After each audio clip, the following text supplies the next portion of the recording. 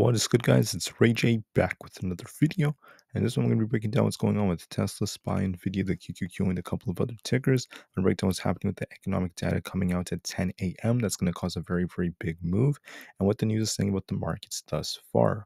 But before I break anything down, all this information, before I get into any more details, let me just mention a couple of things.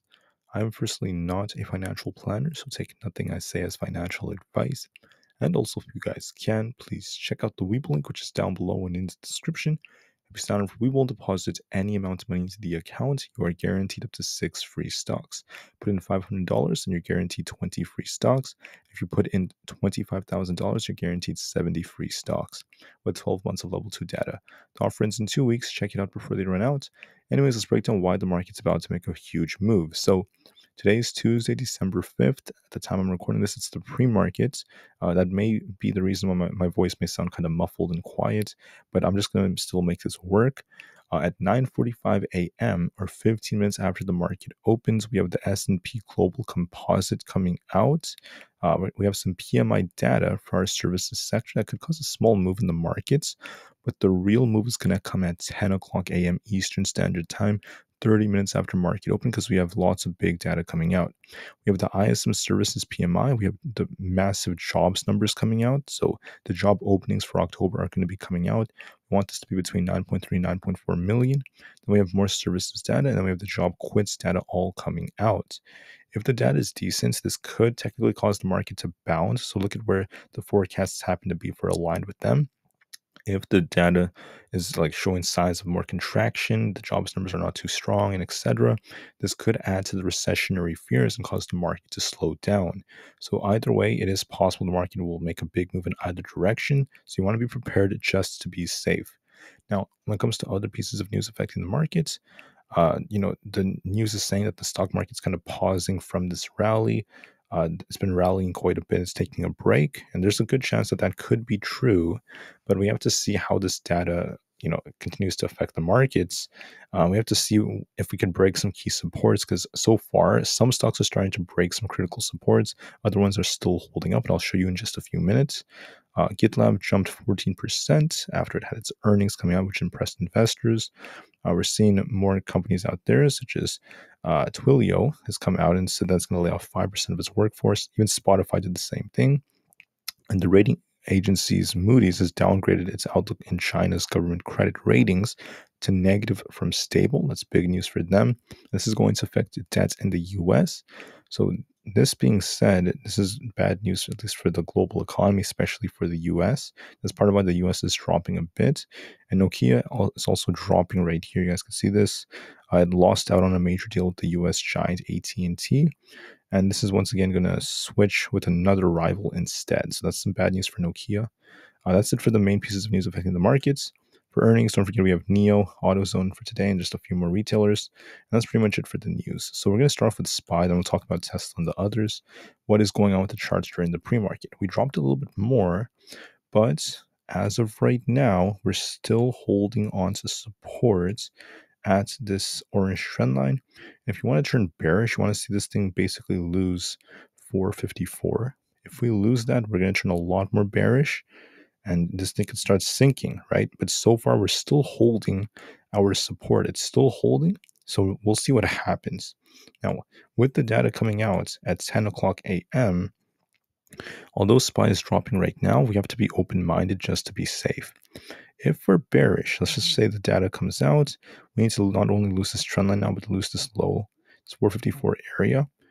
That's going to be the bearish case, and we could be looking for a move back down to 452 very soon. We could even drop lower if we're bearish after the data is released.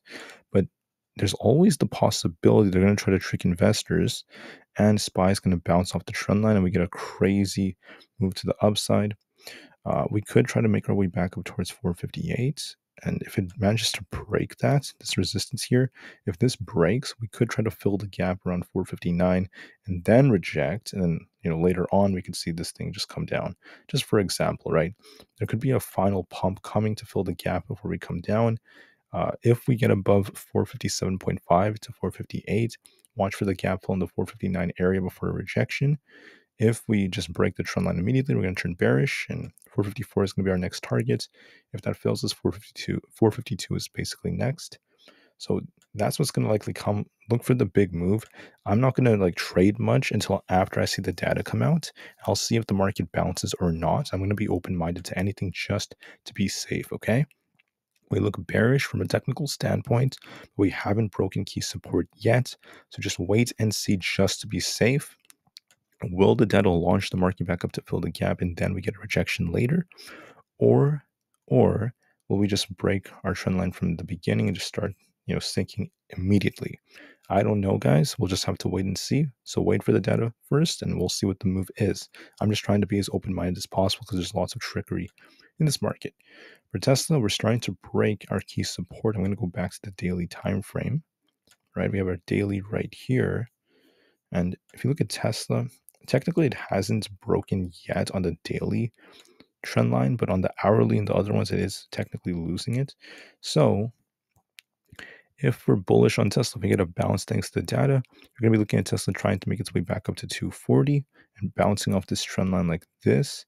If we get a bounce after all this data comes out, if we fail, and let's just say that Tesla can't break 240 to 242, Tesla continues to collapse, you want to see Tesla lose not only 233, but you want to see it get back down to 230 and just kind of like struggle there. Because if we lose 230, we have this gap to fill down here around 223 on Tesla. That's going to be the bearish case. Watch and see if this thing ends up getting close to 230. And if we lose it, we're going to turn a lot more bearish. Or do we bounce off the trend line in a surprise move back to 242 or so? Now, I wish I could predict it, but it all depends on the data. So we'll just have to wait and see. On the QQQ, we also have a gap above. We'll be watching this. The daily candlestick technically looks a little bullish. So will the QQQ try to push back up towards, this 390 area, maybe 388 to 390 after the data comes out, and then reject later? Or will the QQQ just continue to sell off? We're technically below 385, which is a little sign of weakness.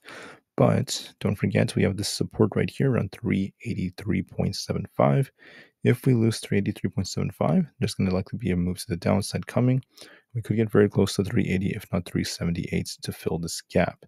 So we're going to be watching to see if there's a rejection. Do we lose this trend line of support at 383.75? Or do we get some kind of bounce first before we end up losing it?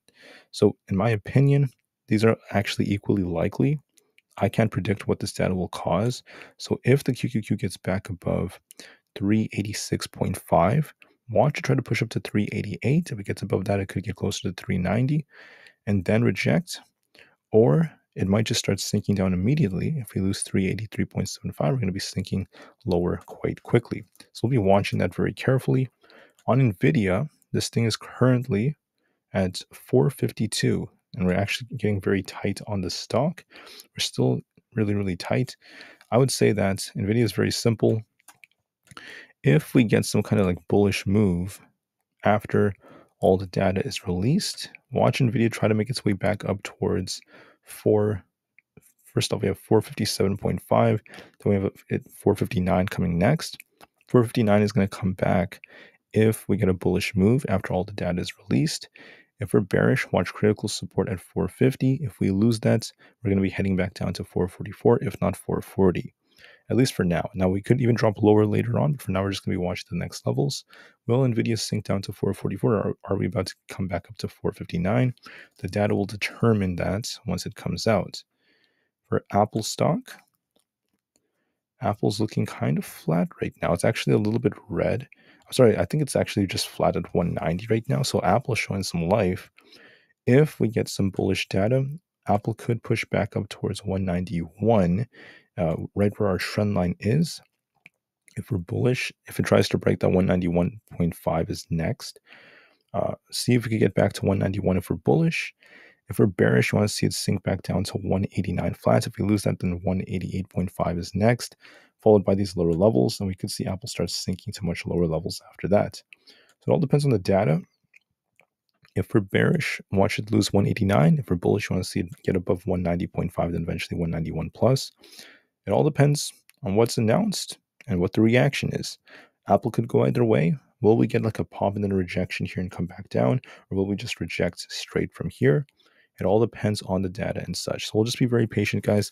Hopefully this video was helpful. Thank you for listening. Get ready. Get ready for a big move at 10 a.m. Eastern Standard Time, 30 minutes after market open. I'll see you guys very soon. Thank you and peace out.